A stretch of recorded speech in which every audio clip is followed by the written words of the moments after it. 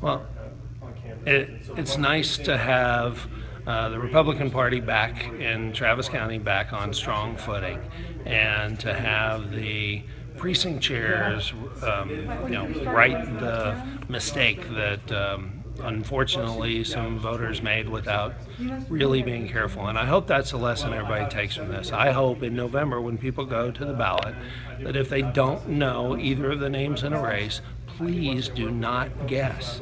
There is a possibility of a very bad result if you guess. Please don't do that. Please only make informed choices. Talk to your precinct chair. That's what they're here for, and they would love to help you get informed.